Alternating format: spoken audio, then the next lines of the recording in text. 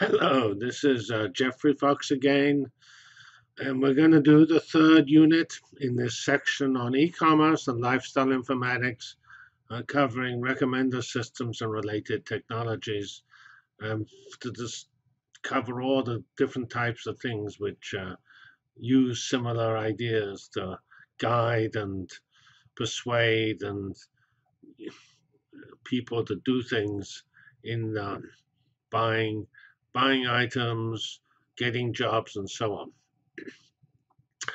We are, of course, using clouds. We're running recommender systems collaboratively. We're processing big data, and we're solving problems in lifestyle informatics with our usual collage. In this part of this unit, we discussed item-based collaborative filtering. Remember in the previous unit, we discussed user-based collaborative filtering. There was also content-based approaches to recommender systems. We will not discuss. Those are done in a much more straightforward fashion, and we will not discuss those here. So if we look at user-based versus item-based, there was some issue as to, just in terms of compute time, as to how much effort it takes to do this. When in the user-based approach, one of the difficulties is you have to do this in real time to actually be interesting, and you will find that effort is quite high. These methods all have to be done in memory, so they're real-time methods, and you need to find the neighbors and make prediction. And for a large commerce site, this just doesn't scale properly. And you have tens of millions of customers and millions of items. And so you have many more users than items. And so the user-based approach, finding users near a given user, is a computationally particularly intense idea. The model-based approaches include several ideas, including clustering, but also item-based collaborative filtering. And here you save some of that compute time by doing things offline. And you can find out which items are near each other independent of the user. So you can actually store that information so that when along comes Alice, and you know Alice, say, has purchased a particular item, you know which items are near that item because you've already have calculated that. So that's an idea behind these model-based approaches. You take a method that allows you to do some things offline. Clustering is extremely similar to the collaborative filtering idea. You take the set of items and divide them into groups, so-called clusters.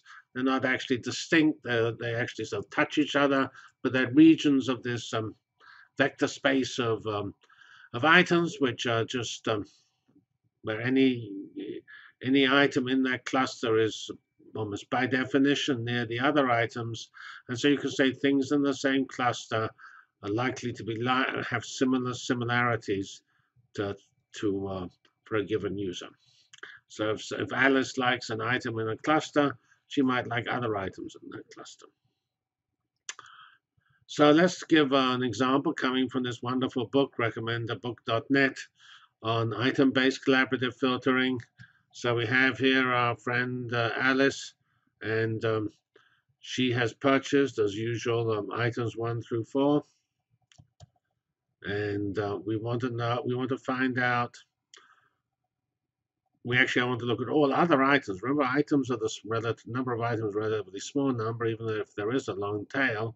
We want to look at all other items and see which ones are near the one she likes, or at least near the one she's rated highly. Maybe she's not so keen on item 2. And of course, user 4 hates item 1. But we're not. User 4 is only, these users are only here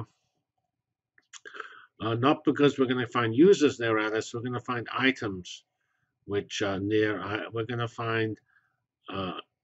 We're going to look at item 5 and find out if it has, based on its rankings here. Here we have the rankings of item 5.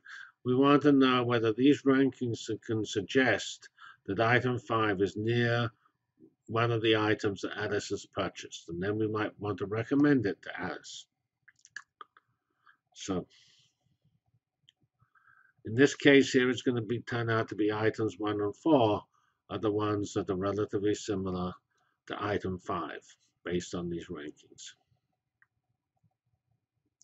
So we're going to use a method which is pretty similar to the Pearson correlation. We're going to, but we're now summing over in a totally different, if we think of this a matrix of item versus users, we're summing in the opposite direction in the matrix, horizontally instead of vertically. And we're going to sum here over users. Here we have the users. And we're going to sum over users who've ranked both A and B. So we're trying to find the similarity between two items, A and B. We sum over the users who've ranked both A and B. And so we have a ranking from a user for A and a ranking from a user for B. We take the same effectively scalar product divided by the length of the vector. And again, the only reason why this is not a normal formula and a normal cosine is that you only sum over the users who have rated both A and B. And so it's not a true cosine, because normally true cosine you have to sum over all users, but you can't do that because you only know the rankings for some of the users. And when it's a little frustrating, maybe a user has ranked A very highly but hasn't ranked B, so you can't use that user. We only can look at users who've ranked A and B. And remember, we're doing this offline because all this data sitting on our disks, running in HBase and HDFS and things like that.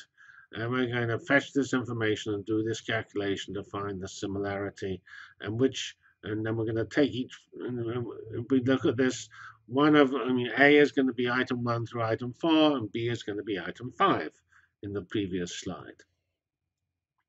So given these similarities, we're only going to keep items that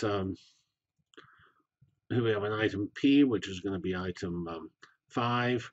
And we're going to look at the items which Alex has rated. Alice has rating, so I runs over items 1 to 4.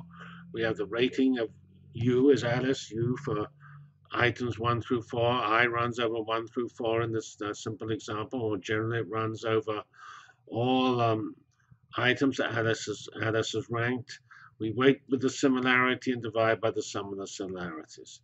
And of course, we only sum over those items which we know have a high similarity. We also explained in the previous unit how you might actually try to enhance those similarities near 1 by, well, I gave a random example of raising similarity to the 4th power. It can be the 8th power or the 2nd power or the 1.1 power, but all of that will enhance the items that are near the one we're trying to predict.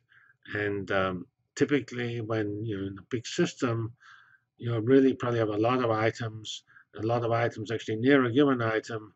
And so you just choose a locality domain. So you choose from 20 to 50 neighbors, came from this 2002 paper.